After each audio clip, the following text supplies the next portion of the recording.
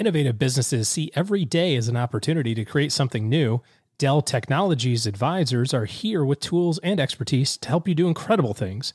Because Dell Technologies believes there's an innovator in all of us, learn more about smart PCs powered by the Intel vPro platform that's built for business. Find tech that's right for you by calling a Dell Technologies advisor today at 877-ASK-DELL.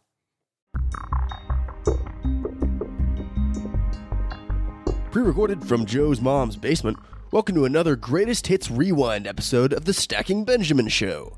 Hey everyone, I'm Griffin the Intern, but you can call me Fintern. Well, we meet again. Joe and OG left in a hurry. Pizza boxes on the floor. Oh, and a note here attached to an SD card. It says, "Hey Fintern, play this." It's from that time Chris Field joined us to talk about how to add real giving into your financial plan. Oh, I remember that episode. Chris was a great guest, and there were a bunch of aha moments.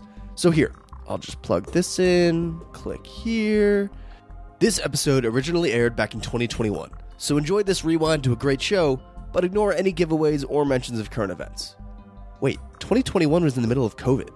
Were there even any current events besides long walks outside? Either way, enjoy. Fintern out. Good morning, Christopher Robin. Oh, good morning, Winnie the Pooh.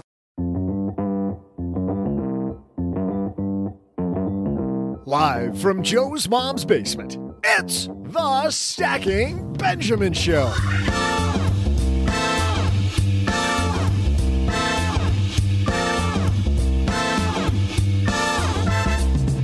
I'm Joe's mom's neighbor, Duggan, who actually has time to make the world a better place. Today's guest, Chris Field, brings good news. You can disrupt the world for good in only 14 minutes a day. But what do you do with the other 63 minutes? I'm just kidding. I know there's 72 minutes in a day. Plus, the new inflation numbers are out, and wow, those are eye-popping. As is yet another TikTok snafu that's gonna make one boss lose his job. And finally, we'll toss out the Haven Lifeline to Nathan, who was wondering if he should buy his friend's business that recently came on the market. And I'll get your gears turning with my trivia. And now, two guys who could start by spending 14 minutes a day working to disrupt my world for good. It's Joe and O-G-G-G-G.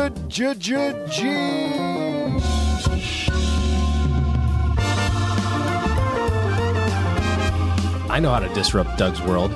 Let's eat all of his peanut M&Ms. That'll really ruin it. And that's for good, too. Who needs those calories? He doesn't need those calories. Hey, everybody. Welcome to Getting Doug in Shape, Doug Boot Camp 2021. I'm Joe Saul-Sehy, Average Joe Money on Twitter. Across the card table from me to kick off the week, it's Mr. OG.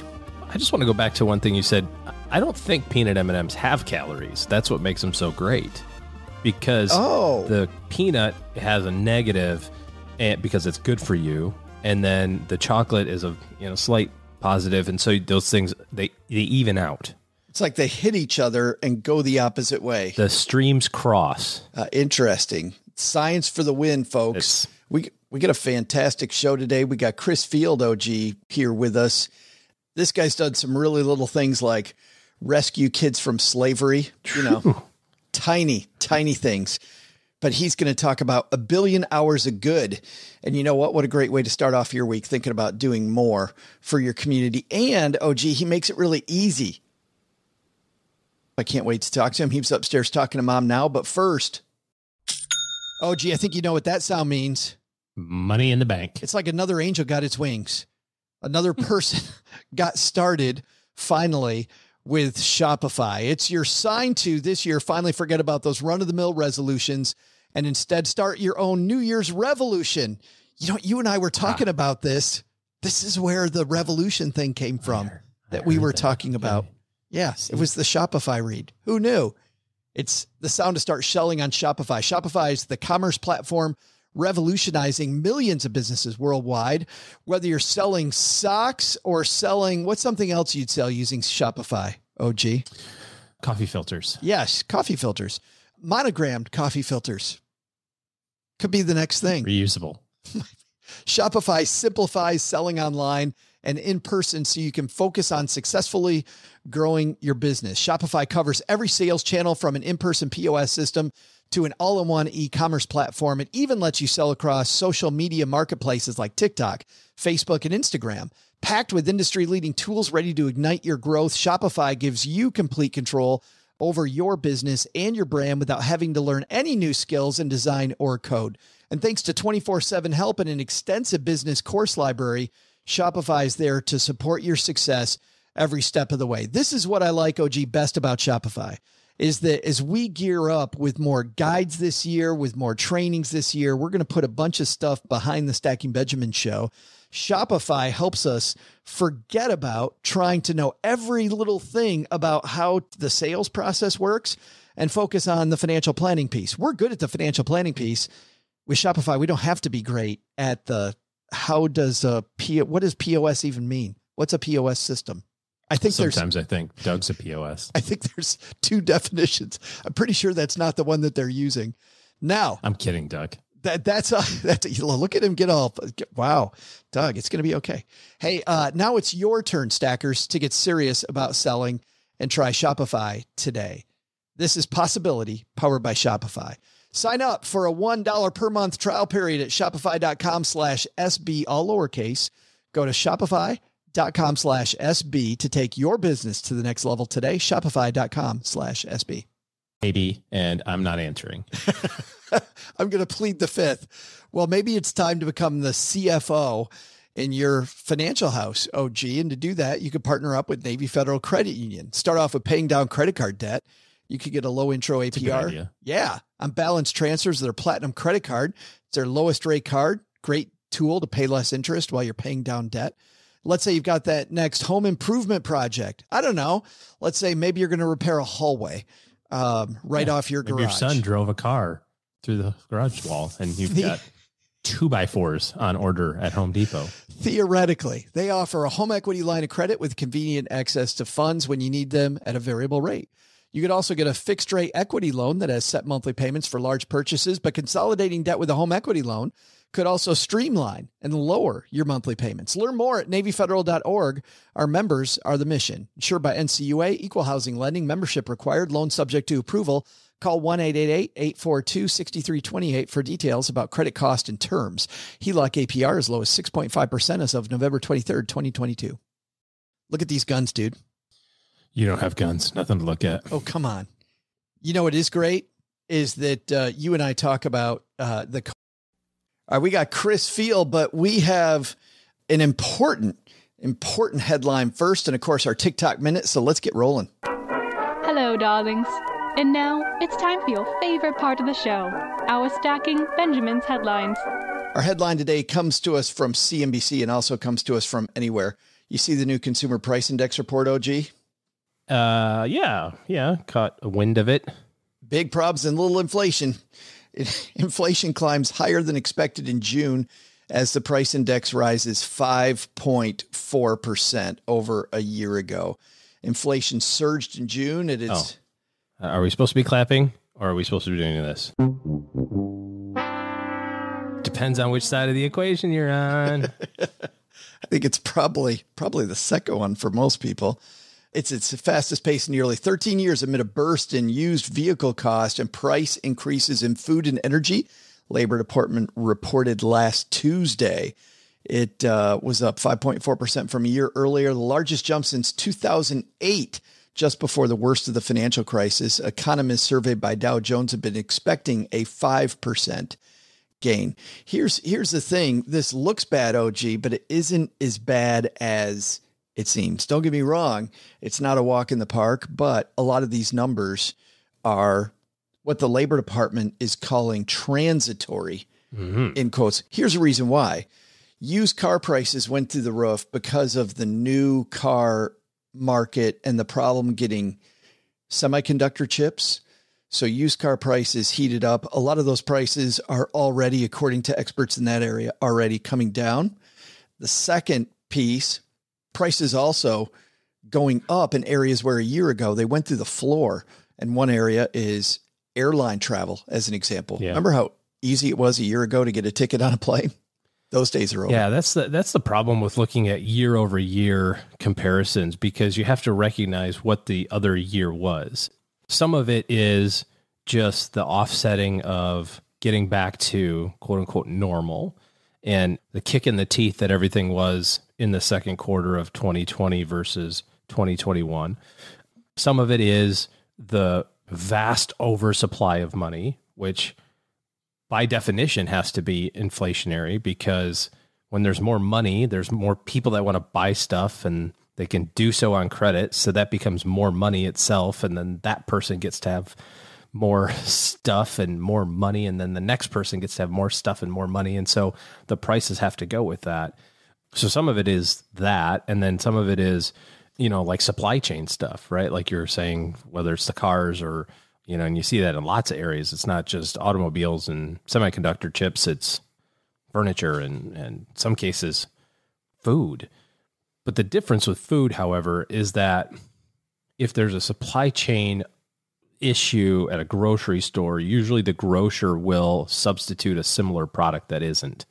Like if Yoplait yogurt can't deliver, you'll just get a different kind of yogurt. So food and energy, that's one that will affect people, because that's something. But used car prices, that only affects you if you're buying a used car. So maybe hold your horses a smidge if you think they're too high. But there's also some good news with this, which is the estimates of Social Security increases for next year. Have you seen those? Yeah, that definitely has retirees smiling. I think they're estimating that it'll be the largest increase since like 1960 or something. People going to get like 6 or 7%. Much, much bigger paycheck from the government. It's probably not good to call it a paycheck, is it? Probably getting a return of your taxes. Return of your taxes. There you go. After the government wisely invested it, they're now returning it to you. After you've trusted them for 35 years, here has been my retirement. Please invest it wisely and return it to me with interest. Copious amounts. But if you look at Social Security, we give it a lot of crap, Social Security, and do we take it at 62? Do you take it at 70? Someplace in the middle, and it's not a good payoff and all that stuff. Do the math on Social Security. Like go on SSA.gov, look at your Social Security history, and look how much money you've put in, and then look at what your benefit will be or is, and multiply that out. Now, if you get hit by a bus 5 minutes into getting Social Security, yeah, you lost. You didn't win that bet. But if you live a pretty decent, 80, 85, 90, somewhere in there, it's a pretty good ROI. Not as great as it would be if we got to invest our own money, but then you've got the whole human behavior thing of, maybe I wouldn't invest my 7.5% or, whatever. It's the key that just keeps on giving, which is it's hidden money, right? It's been taken away from you. You have to hand it over. And compulsory. And then they give it back to you and you end up with this nice return. I think there's a couple other areas here that we should talk about while you're discussing investment. This is also why having a lot of money in a savings account, OG, is not safe. And people are like, well, wait a minute, what does inflation have to do with the savings account? If your savings account did less than 5.4% last year, you lost money on your savings. There's a lot of people that did the right thing by saving money, but they left it in a savings account instead of investing it, and they lost purchasing power. And you have to trade away some of that for emergency fund. I think you're not talking about the emergency fund. You're talking about something beyond that. When Absolutely. You get paralysis and you've got extra money setting aside and you can't figure out what to do with it or how to invest it. And what's funny is I just read this article about how juxtaposed people are thinking about inflation. And the real answer to inflation is more stocks. When you go to the grocery store, what do you take with you? Do you take your income or do you take your account statements? You take your income, right? You don't go, well, I've got but much this money in my brokerage account. You go, how much income did I get this month in order to buy groceries? And if you look at the history of the rising dividends over, an entire lifetime, that's been the thing that's outpaced inflation. Obviously, the stock price also outpaces inflation, but the rising dividends paid by the biggest companies in the world and in the United States outpaces that. So the answer to inflation concerns isn't, I'm going to go buy I bonds or something like that. It's you actually need to buy more stock. Which makes sense, because if you're buying into a company, for that company to succeed, they have to beat inflation. They have to keep up with inflation. They have to. So it's not dollar for dollar, and it doesn't happen simultaneously. Yeah, sure. It's not instantaneous, I should say. But then they're also rewarded for innovation, right? In the face of rising costs, what do companies try to do? They try to figure out a way around that. They try to maintain their profit margins because their obligation is to shareholders. Their obligation is to produce a profitable result for shareholders. So when they have market forces, whether it's inflation or competition or, whatever those externalities are, the smart people at the company are going to try to figure out, how do I make a profit amidst all of this chaos? And sometimes that chaos is inflation and rising costs. So that spurs innovation to help keep costs low, which of course innovation is great because you get more bang for your buck. So it's a great cycle. Buy more stock, everybody. The third piece of this I want to talk about that we've heard lots of reports on, of course, we talked last week about people changing jobs. A lot of people right now getting raises, being enticed to stay. And I think this may be, remember how we talked about last year, it might be a bad time to ask your boss for a raise. This might be a great time to ask your boss for a raise. Huh. Unless your boss is creating a podcast, in which case, bad time. Podcast people who are listening. Speaking directly to our team, unless you work for the Stacking Benjamins podcast. Yeah, unless that's the case. I get what you're saying, though, OG. I mean, really, we joke about podcasting, but you should look at your field. It's not going to be the best time ever for everybody, but yeah, I think in a lot of fields right now is a time when you might have a little leverage going, I love working here. This is a great place. Here's the statistics on our industry. Here's what this other company would want to pay me. I would much prefer to stay here. I heard a story from a friend whose son just graduated college and got his first job and was working and everything was hunky-dory, and got an unsolicited email from HR that said everybody who just got hired is getting a $20,000 pay raise. Oh, man. just to keep up. I'm like, all those darn whippersnappers making all that money. That's ridiculous. That's crazy. Yeah. So get any ideas, Doug? Well, I think there's a lot there. When we see these inflation numbers, number one, I don't think they are what people think they are. There are some transitory numbers here, but wages going up and some costs going up, and the value of how to save. I think so many lessons we can learn from this particular headline. We've got even more links, by the way, to it in our show guide, stackingbenjamins.com/stacker, to get the guide to the Monday and Wednesday shows. Hey, but I think it's time, OG, for our TikTok Minute. Once a week, you and I take a look at the fun world of TikTok and find a video that sometimes it makes us roll our eyes, other times just makes us laugh, sometimes it makes us think. This one might be a little bit of all of the above, OG, because this young woman got an email, and let's listen in. I applied for this job as a brand representative to a company called Ava Lane, and their motto is beauty through confidence. And this is an email I accidentally got sent from the VP. Enjoy.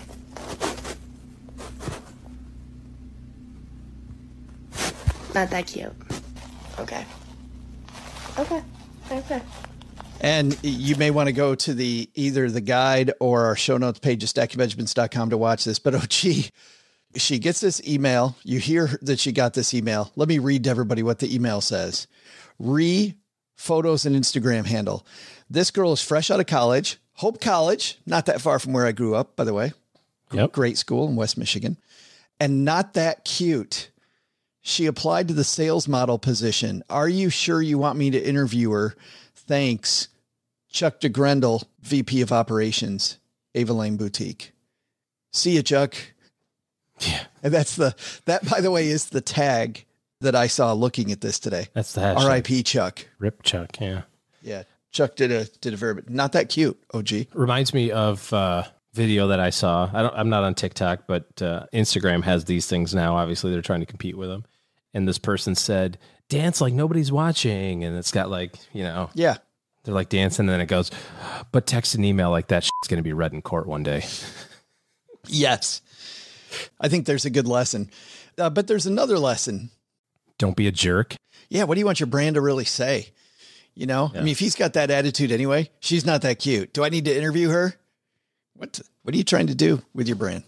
I don't know. Not good. I would have never got interviewed ever. You're very cute. Thank you. Just thrilled I get to sit across from you 3 days a week. Living the dream. And the other 4 days, I just hang around. You got a TikTok video for us. Shoot me a link, joe@stackingbenjamins.com. And I'd love to take a look at whatever you see that maybe like this one makes your eye roll or go, whoops. All right.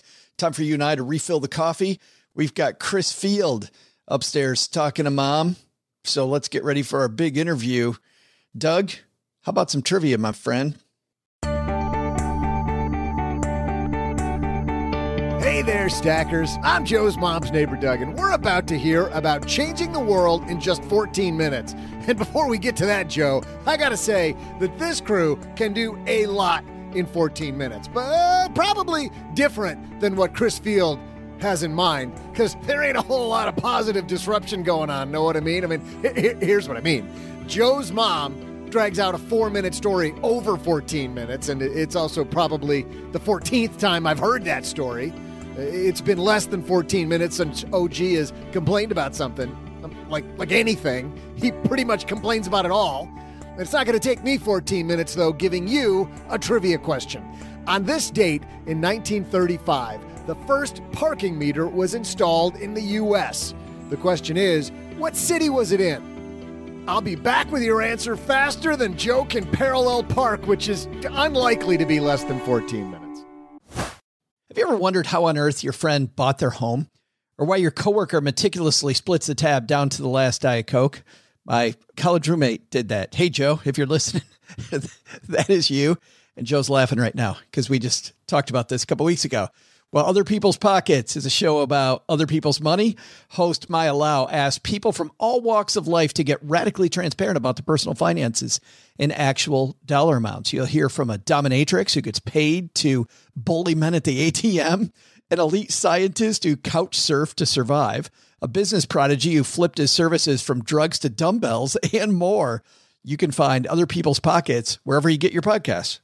Conspiracy theories, paranormal, UFOs. During the entire 1971 debacle of this red dye number 2, parents all around America were buying Frankenberry. So only a few days after the cereal was released, kids all across the country started being rushed to hospitals. All of them had one symptom in common. Theories of the Third Kind on YouTube or wherever you listen.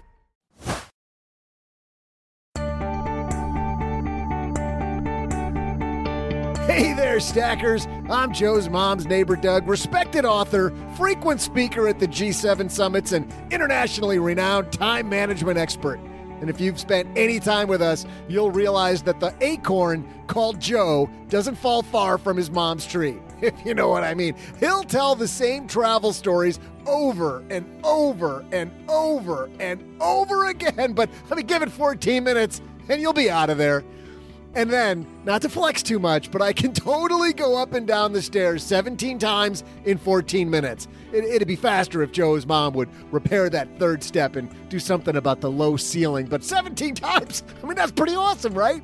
Now, so we can get you to Chris Field's 14 minutes of daily disruption, let's get you today's trivia. The question was, on this date in 1935, the first parking meter was installed in the U.S. What city was it in?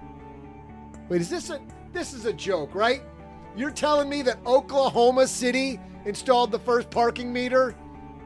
What, was it the parking meter in front of the only bathroom facility with indoor plumbing in Oklahoma? Well, there's been some real progress in OKC now that they have 4 buildings with indoor plumbing. Hey, just go ahead and send your hate mail to Taylor at stackingbenjamins.com. He wrote this garbage. I totally love OKC, nearly as much as I love KFC or CBD. Okay, I'm going to get out of here before I upset more listeners. Let's say hello to Chris Field.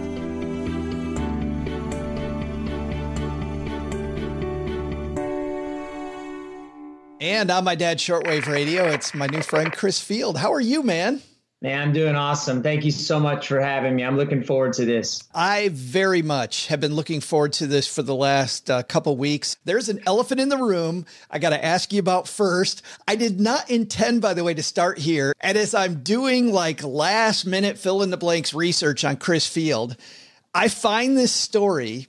I'm a big ice cream fan. Yeah. And you have written the most viral ice cream review on the internet. That's true. It's probably the least important thing that I'm most well known for, certainly. So a few years ago, Bluebell Ice Cream came out with their Christmas cookies flavor, which was a seasonal flavor that they had never done before. And I had done a few Bluebell reviews just for fun, but this one just exploded. I think it had something like 65,000 shares, reached 2 or 3 million people. And interestingly enough, if you Google Chris Field ice cream, you'll find that it made its way into newspapers. It made it into the Atlanta Journal-Constitution, the Houston Chronicle. So it was a lot of fun. I love the ice cream, and Bluebell were great sports about it. I'm only about 45 minutes from their factory in Brenham, Texas. And so I drove down there the next week and actually ate ice cream with the CEO, and we had a good time. Well, I definitely hope the discussion that we have today hits, because in A Billion Hours of Good, you begin the journey, Chris, by giving readers an invitation. And I want to ask you specifically about this invitation because you say, and I'll quote you, "We can reimagine everything you've ever believed to be true about your ability to create authentic and lasting transformation in the world around you." This implies, I think what it implies is what most of us believe about the world around us, and our ability to affect that is false. What is it that most of us should reimagine when it comes to that journey? So I think most of us believe that world change is limited to a very select few individuals, people that, just have this innate charisma or gifting, or people that have tons of money, or people that end up with some unique skill set that nobody else has. And I think that's completely overrated. The reality is that the world is being changed by ordinary, plain, just regular folks whose names we've never heard of, whose stories we'll never hear, every single day at a clip far, far larger than all of those other people I described. And the truth is that most of us are kind of waiting for this grand moment. We're waiting until our kids reach a certain age, until our bank account reaches a certain number, until we retire. And the problem is we're going to keep moving those goalposts the rest of our lives. And then we're going to end up in a rocking chair at some point on a front porch, and we're going to have a lot of regrets. And so for me, my whole mission and passion in life is to help ordinary people believe they have everything it takes to change the world right where they are with a lot less time than they think. Just by the way, you're talking about this, you're talking about it in terms of sacrifice. Like, people believe that to do good, there has to be some sacrifice. And you spend this entire book saying that's not true. Right. Absolutely. I mean, even the way we think about sacrifice, right? Sacrifice implies giving up something at a loss to ourselves. And I think the reality is, even if anyone has just dabbled in doing good, they know the return that comes from that. We were made to thrive and to make impact. And so I think that's the whole idea for me, is really believing that we can make an impact. And what we typically view as sacrifice is not actually that. I think I love podcasting so much because I love this idea of stories. And you tell this wonderful story that illustrates the point that you just talked about through this friend of yours named Connor. Do you mind telling us about Connor? Yeah, no, I don't mind at all. So Connor is a young, late 20s graphic designer, works for one of the most well-known and sought-after innovation speaker in the entire world, does a ton of his multimedia stuff. The dude just oozes talent. And he's not just talented, he's just a good guy. Like, you said he's a lot of fun to be around. Yeah, just a good, you just like him. Every email, hope you're having a killer day, hope you're crushing the day, go get out there and crush it today. He's just a good dude. And in this conversation with Connor that I was having one time, because his company had brought me in to do some social media. I have a business that does social media marketing and consulting, and they brought me in to get some ideas for me on how to grow their social presence. And so Connor was my main point of contact. And just one day as we talked some about work I had done in Ghana with rescuing children out of child slavery. And, I could just sense that Connor had this, it was just like, he felt like, man, I got a lot of really cool stuff going on and I really like my life, but man, that feels really meaningful. Like, I wonder if I'll ever do something like that someday. In that conversation, when I picked up on that from Connor, I was like, dude, I got to tell you, you're one of the most ridiculously talented people I know. Like, you have so much creativity. You have so many gifts and skills and talents. The market just freaking loves what you have to offer. How have you not made the connection that there are 1,000 nonprofits and humanitarian organizations, people doing good, that would kill for a day of your time? They would kill to have you creatively solving a couple of their specific unique problems. I was like, you don't have to go to Africa with me on a boat and meet child slaves to be able to make a huge impact. Like, literally every day, the skills you use that make you great at your job can translate into doing good for other people.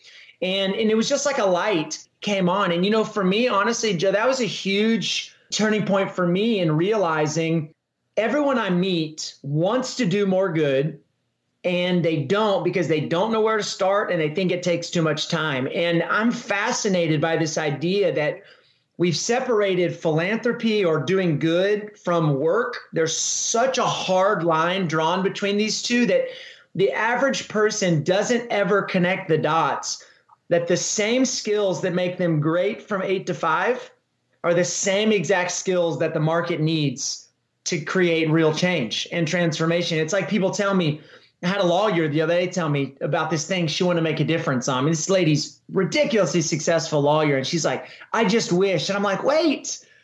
I was like, you realize every day you gather facts, you organize, you make compelling cases for the people you believe in. Like, those are all the same skills that this organization, that this problem you're saying, like, it needs that gather the facts, overcome the objections, write a great story that tells people, why this is a compelling reason. And she's just, it felt like you could see a light come on in her head. Like, I won't say literally and misuse it, but I was waiting for the little thing above her head to be like the chime to come on. Like I was watching a television show, because it was just like, she goes, oh my gosh, you're right. It's like, I do have those skills already. So that's really the story of Connor, and it's the story of all of us. It's realizing we don't need to go looking for the skills and the talents to change the world.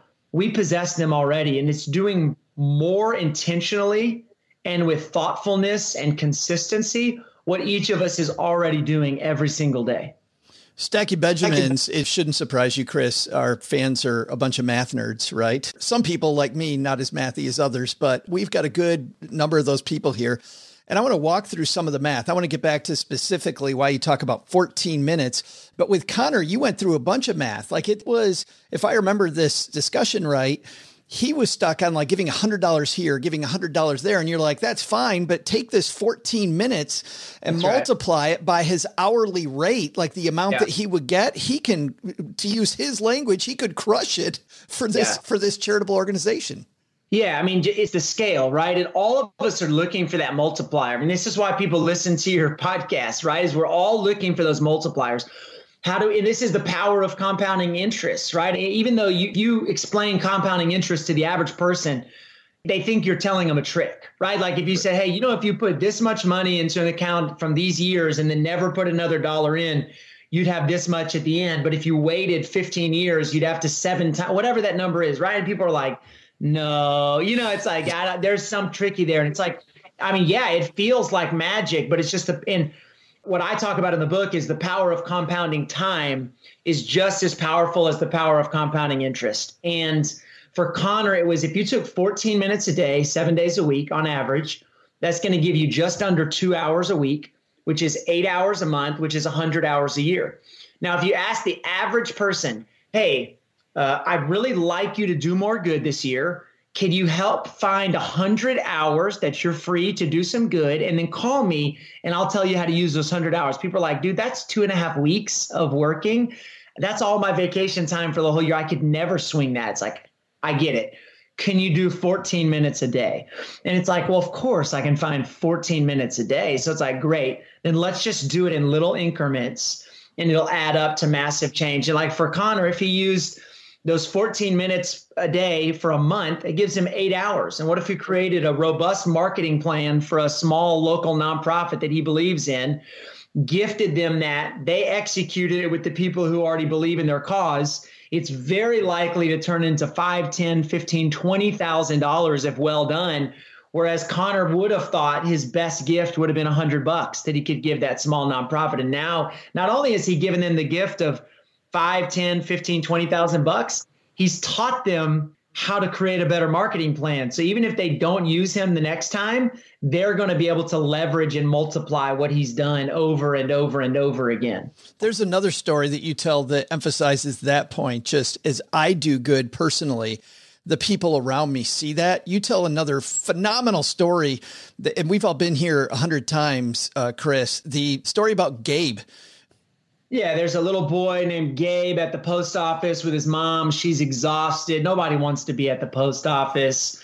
You can tell she's already ready to be done, and they're not even close to the front of the line. And it started with a man that pointed out a lucky coin on the ground, and Gabe, so excited, stuffs it into his little pocket, and then somebody else comes, starts kind of having a conversation with him, an older woman. You could tell she's probably a grandma. She asks him how old he is, and he shows her 5 fingers, and she acts like she's gonna faint. She can't believe how big he is, and he's just grinning from ear to ear, right? And I grab a box from somebody had discarded an empty box, and I ask his mom if I can give it to him so he can ride in the pirate ship up to the front of the line.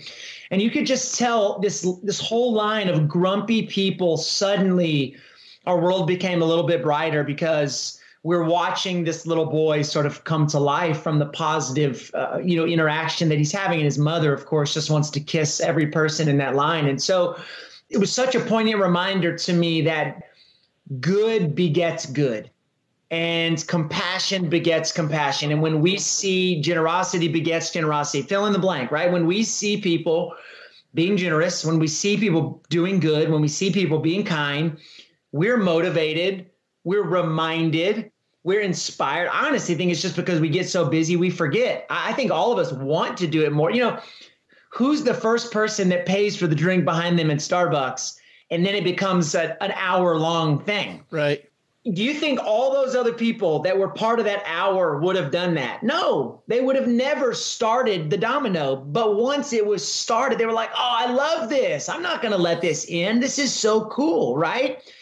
Well, the world needs more of those first people in line at Starbucks kind of people, the ones who aren't reacting to the ones in front of them that push over the first domino, but the ones who are actively saying every day when we open our front door, hey, there's going to be 100 chances today to use the gifts and talents I already have to make the world a little better.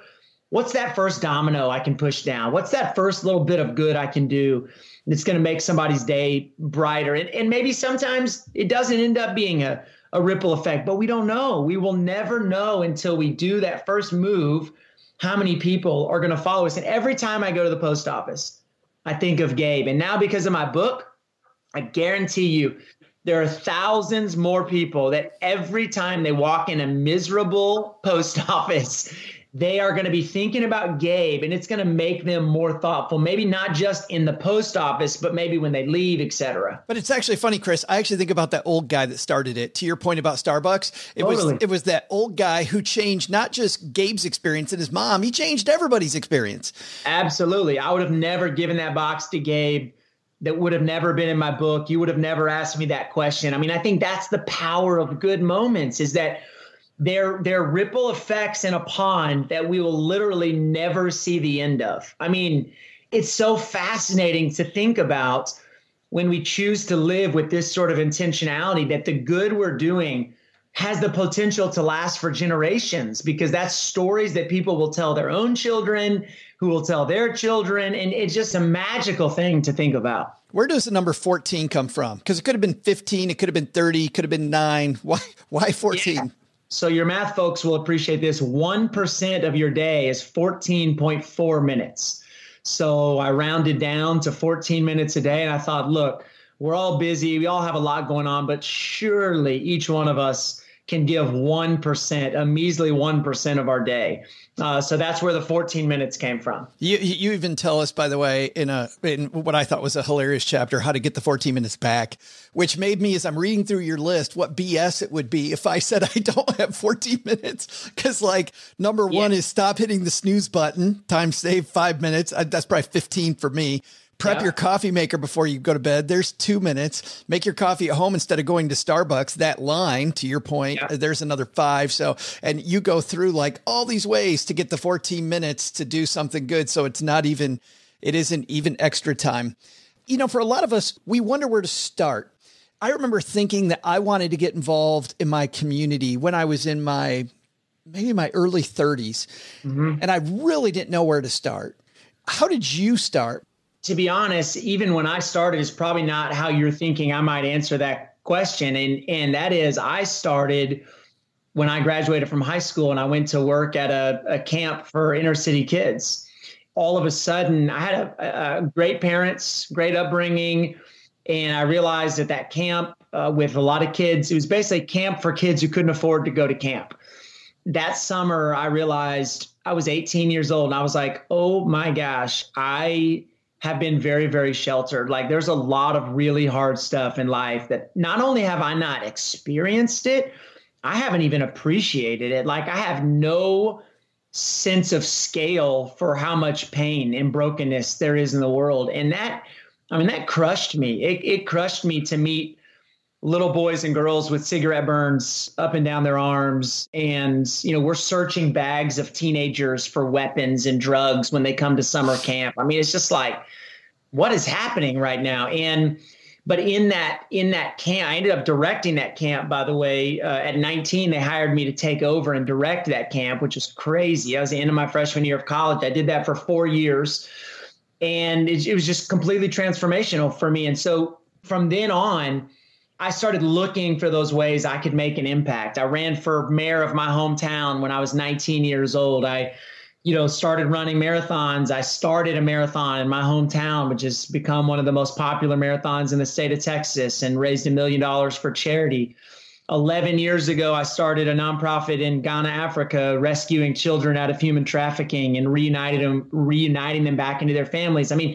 When I started looking around me, the question no longer became, what should I do? But which one of these things should I do? Because just the way I viewed the world completely changed. And I really believe when we start to look around us with empathy and with concern for others, that we'll find way more things and opportunities that we could help with than we could ever possibly one of us have time for. It seems to me that you had to put yourself in that situation because for me, that was the case. I felt bad at first. Yep. And I remember telling a coach, Chris, that I didn't feel, and I still feel horrible talking about this, that I didn't feel strongly about anything. I just didn't feel compelled. And my mom had really bad arthritis. And a client of mine was the head of the local arthritis foundation chapter. So I started donating time to the arthritis foundation. And when I saw these kids with juvenile arthritis, and I put myself in that position, all of a sudden it was, to your point, but I feel like you got to put yourself out there first. If you're not feeling anything, I think you got to put yourself in that compassionate spot. Yeah. And I also think we need to ask ourselves why we're not feeling. I think that we've become really good at not letting ourselves feel, to be honest. I think we numb ourselves with drugs and alcohol and sex and money sometimes, if we're being honest, right? We numb ourselves by saving or spending money in certain ways because it makes us feel like we're in control. And so I think the first thing we have to be really honest, why do we not feel sometimes about things that we really should feel, right? How have we lost some of that sense of compassion and empathy? But then not just stopping there. We go, okay, I felt that. I felt bad. It's like the world is not changed by people who feel bad.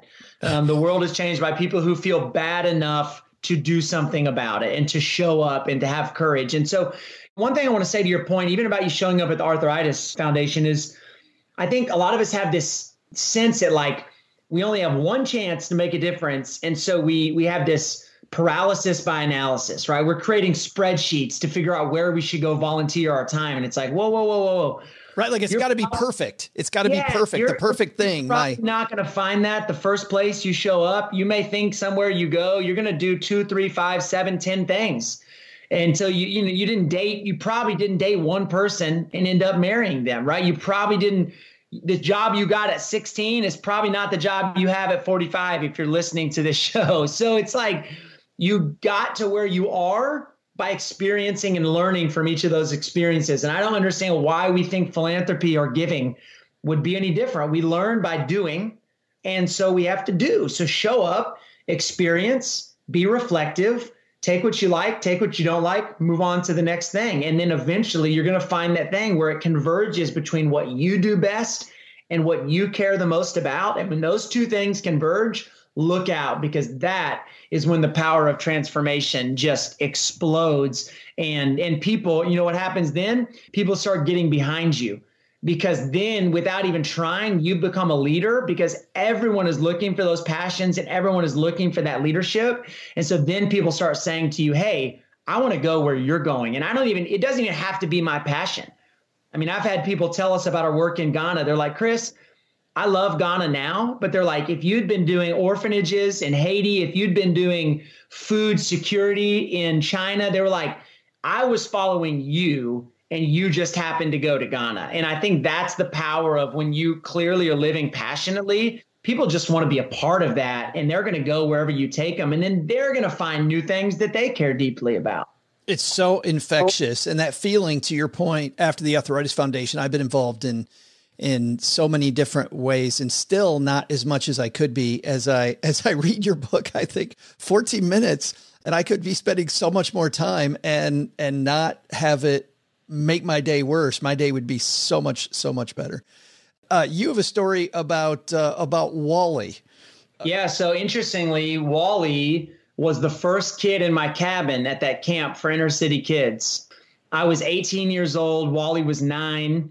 Wally said words that I didn't even know what they meant. He had a vocabulary that would have made anyone blush. And I'm just like asking other people, like, do you know what this means? Like, he said this, and I know it's probably not a good thing, but I'm just trying to understand what it means. And I'm telling you right now, Wally tore me up that week. I mean, up one side and down the other. He absolutely destroyed me in every way. I could not manage him. I was hanging on to his coattails as he ran me around that camp. And I was only supposed to stay at that camp 1 week. And they didn't have enough staff that summer. So I was just going to pop out there for 1 week and then go back home and work a regular summer job. I chased Wally around that week. And I got to that week and I was like, man, I can't leave this place. Like, if there are more kids like Wally and I can be around them and have any minutia of influence on their lives, and if I can get more out of my relationship with them, just learning, and just like, it was just this beautiful, terrible, messy, there's no redemptive story about it, right? I'm not telling you that like Wally ended up getting best camper of the week. 0% chance. He would have been worst camper of the week. I haven't ever seen him since, to be perfectly honest. He never came back those other summers that I directed the camp. So I have no idea what he's doing now or where he is. I think about him all the time. But what I remember is that Wally changed the trajectory of my life because I experienced something new. And instead of saying, well, that was nice, that was cool, that was different, I wasn't expecting that, I let myself feel. And because I stayed at that camp the rest of that summer, when I left 4 years later, the board said it was the most successful 4 years in the history of the camp. And that has catapulted me into all kinds of other opportunities that I would have never had. And all of that traces back to a little boy from Houston, Texas, who showed up on a bus with a huge afro and did not like me, but whom I fell in love with, thinking, how can I potentially make the tiniest bit of impact on this incredible young man's life? And that's really the question I've been asking ever since then, is how can I make a difference? And that question has taken me all over the world, brought me onto this show, led me to writing books and speaking. And it's a dangerous and beautiful question.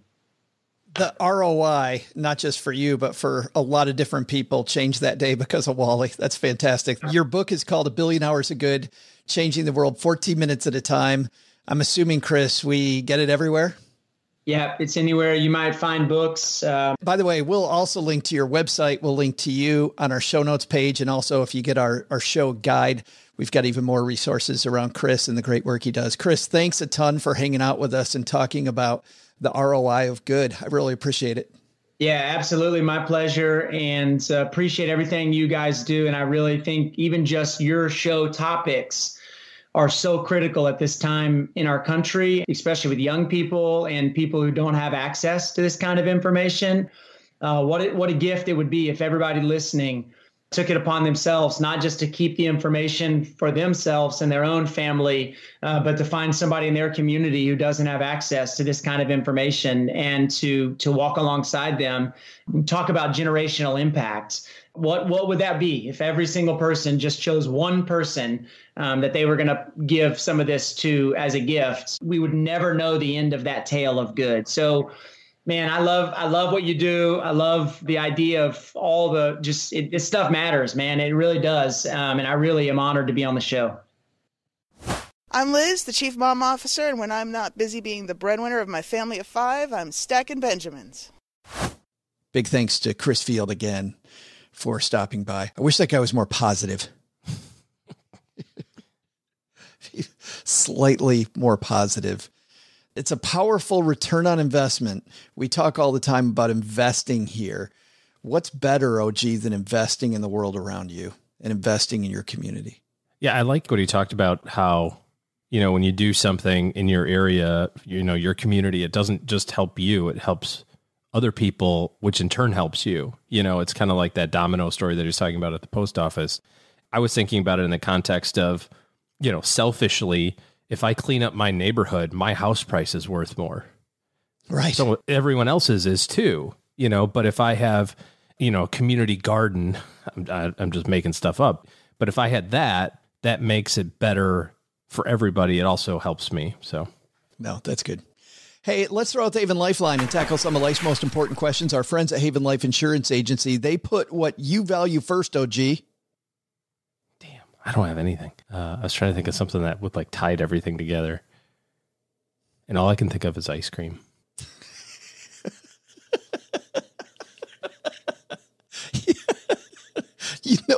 It's been a tough day. What I got to say, hey, ice cream is good. That's all I can think of. I don't think there's a wrong answer here. It says your loved ones in your time in my script, but ice cream is great. All I can think of is ice cream. But that whole package right there, OG, that's why they've made buying quality term life insurance actually simple. So here's what you do. You go to stackingbenjamins.com/Haven Life, and you will get, bam, a free quote within seconds because the application is super simple. It's easy. It's all online. They've gotten rid of all the baloney questions that they don't need you to answer. Used to take forever for me to help clients fill out a life insurance application. Not like that. Their prices are affordable. All policies issued, of course, by their parent company, Mass Mutual, which is also more than 160 years old. Today, we're going to throw out the lifeline to our good friend, Nathan. Say hi, Nathan. Hi, Joe and OG. One of my good friends is looking to sell a small business because he's moving out of the state and would not want to run it from halfway across the nation. This business is one I've always wanted to run and open on my own, and they approached me prior to anyone else with this opportunity. This business is a franchise that's run globally as well, so I would have the help and support on that aspect too. I've never owned a business, but I do know the industry fairly well as I've been using this company for more than 10 years, and I feel like I have enough knowledge on how it works and how it's run to continue to be successful. It's strictly member-based, so the chances of the business failing overnight is highly unlikely. My first thought is to run this through my CPA, review the P&L statements, as well as the prior year's tax returns, as well as give me a lesson on small business taxes because that's all foreign to me. I would need a small business loan for the purchase price, or I could ask a family member for the loan, but that could become fairly complicated, as I've heard many times before. Thanksgiving dinner tastes different when you owe someone at the table money. I have a full-time job. It would not leave my current position, but I would have my wife leave her position and run the business full-time. We luckily have a wonderful manager who works at the location who is a good friend as well. She basically already runs the business. Any thoughts on this? Am I missing anything? Thanks. Hey, Nathan. Thanks for the call. And OG, I got a lot of thoughts myself, but I'd love to hear yours. Well, I think that the plus points are, or the positives on this, nationally known franchise, already an existing, business model in place, the people and the process already in place. You're not starting a McDonald's from scratch, or whatever the franchise is. It's already up and running. There's known reporting. You've got tax returns and P&L statements and that sort of stuff, so you can actually see what's happened in the past. I don't have any issue with this, especially if it's a business that you're familiar with, a business that you're comfortable owning. But I have to remind you that owning a business isn't as easy as I'll just keep my regular job and then somebody else can run this. You can abdicate tasks, but you can't abdicate responsibility. No matter how many people are on your team, you're still the person that has to solve the big problems. When the county commissioner shows up to do an inspection and it's going to shut your business down for 2 days, you're the one that has to deal with that, or the county inspector, or whatever. You know what I mean? Like, you can't just have somebody else handle that. Or when you get letters from the IRS because the form wasn't filled out correctly, yeah, you can send it to your CPA, but ultimately you're the one that's responsible for it. So I don't want you to have this impression of like, oh, it's going to be super easy. I just borrow some money and I invest, pay this guy off and then I make money hand over fist. I hope it works that way. I mean, you're picking up another full-time job. That's basically what you're doing. So all of that's fine. The other thing that I would have a really frank conversation with your buddy and say, hey, listen, obviously you were successful with this. You're choosing not to continue to own it because if you were wildly successful, you would continue to own it no matter how far away you lived. Joe, you owned rental property from across the country. You were successful doing it. Eventually you gave it up. But I own rental property from across the country.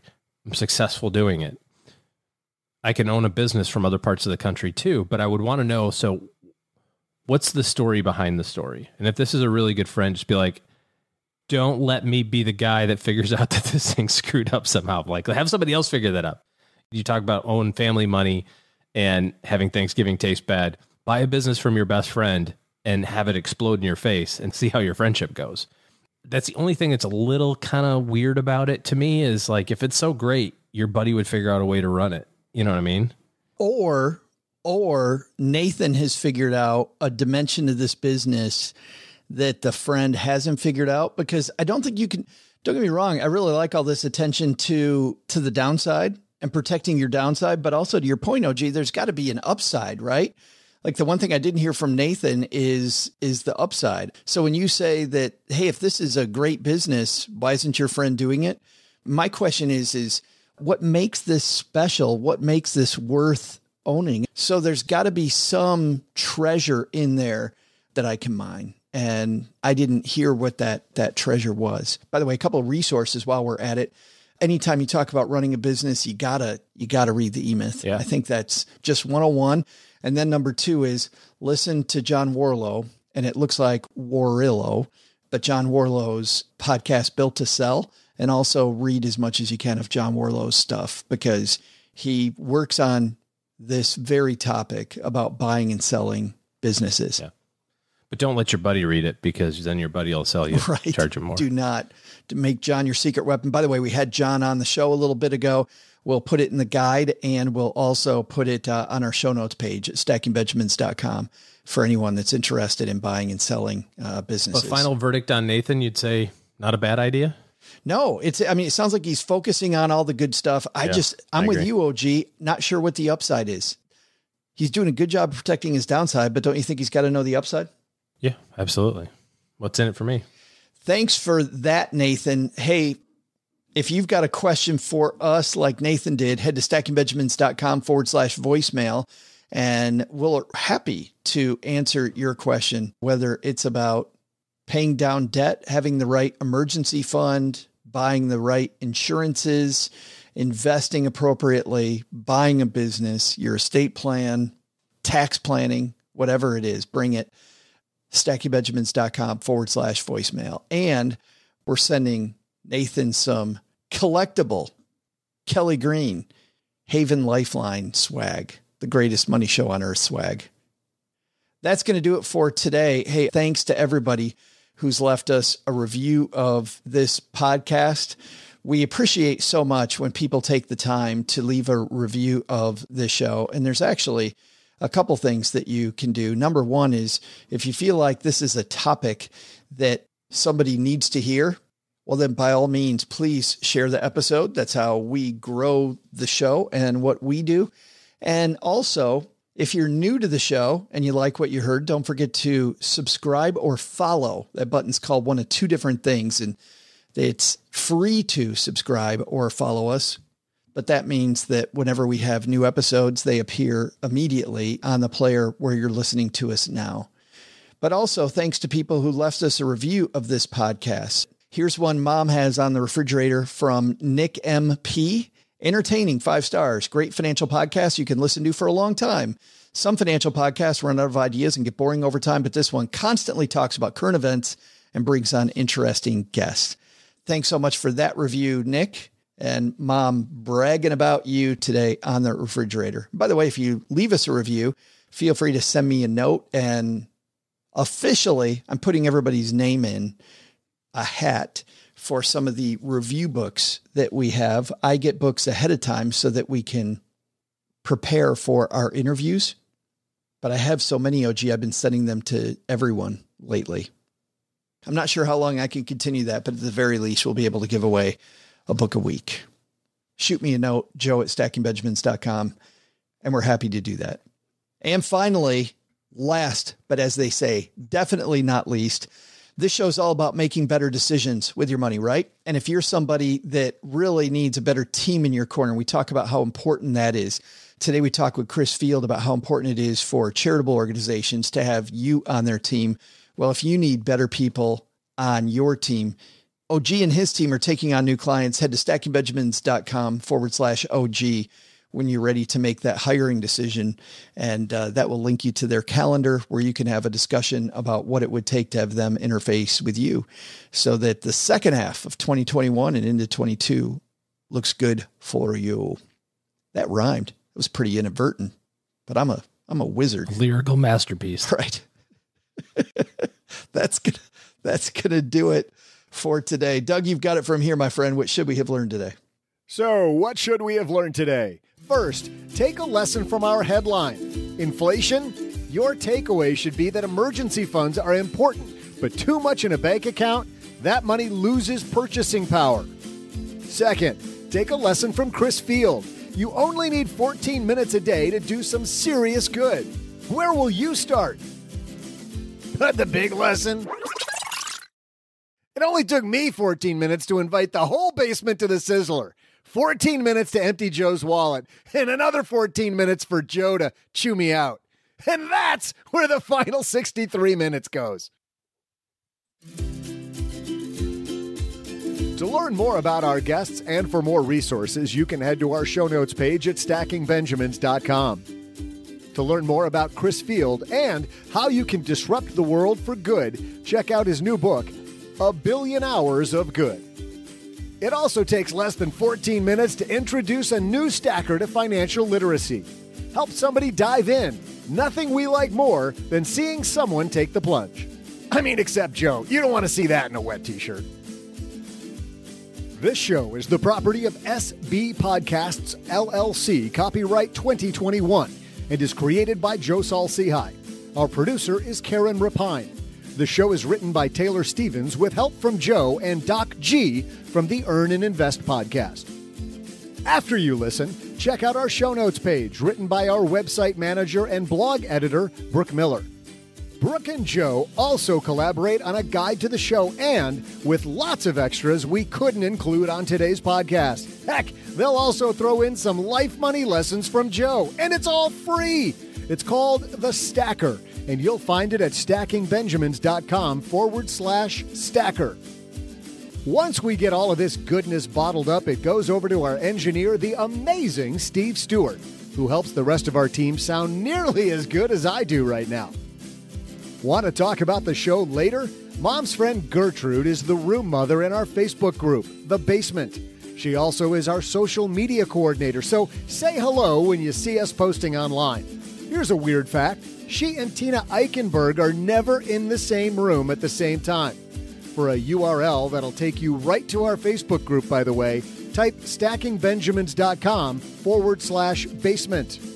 I'm Joe's mom's neighbor, Doug, reminding you, in the words of Stephen Wright, if at first you don't succeed, then skydiving is probably not your thing.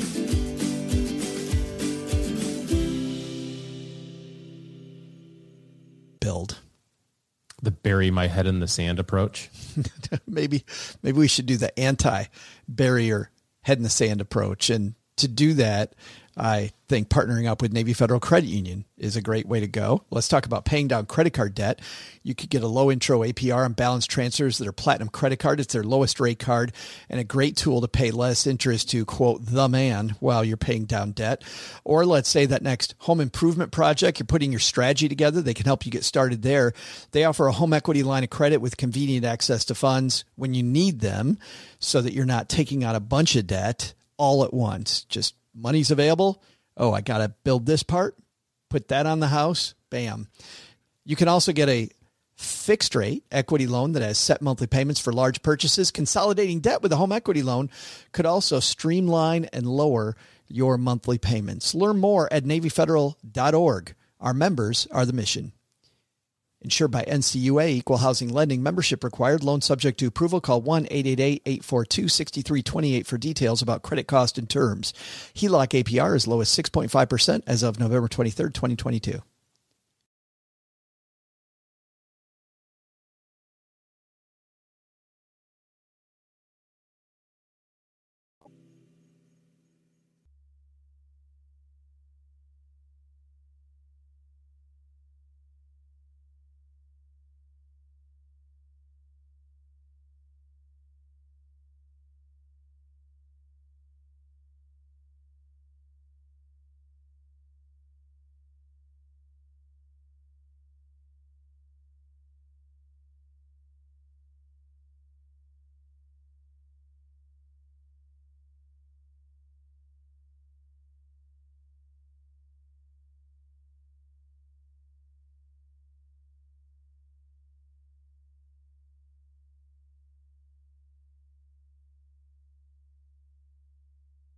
We've talked about a lot of stuff in the after show lately, OG. And one thing we haven't talked about is I've finally been going back to the theater lately.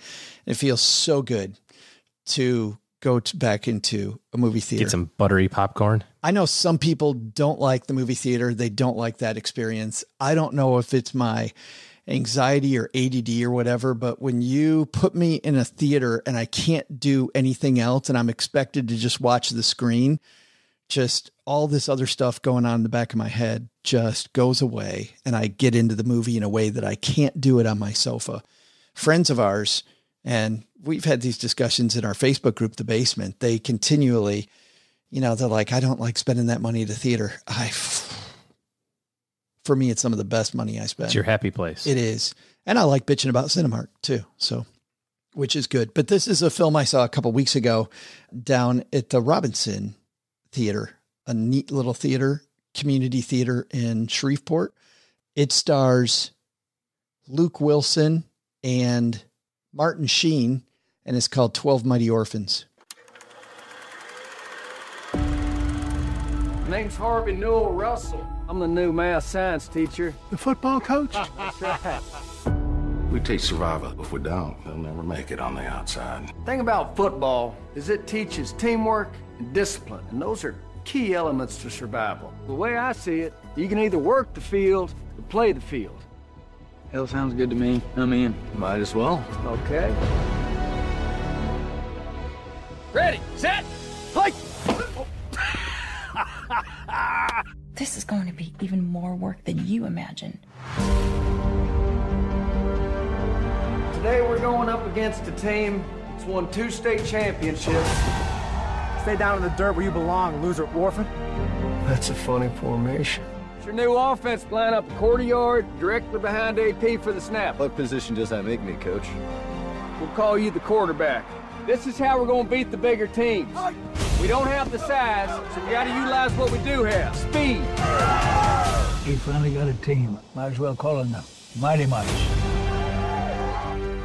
So this is a true story, or based on a true story, of an orphanage during the Great Depression, and it's set in an orphanage outside of Fort Worth, Texas, where a new football coach comes. He's been a successful coach in Temple, Texas, where he did great things, takes on this role. There's 11 people, for people not familiar with football, there's 11 people on a football team going one way that are on the field at one time. He's got 12 kids total on his team, OG.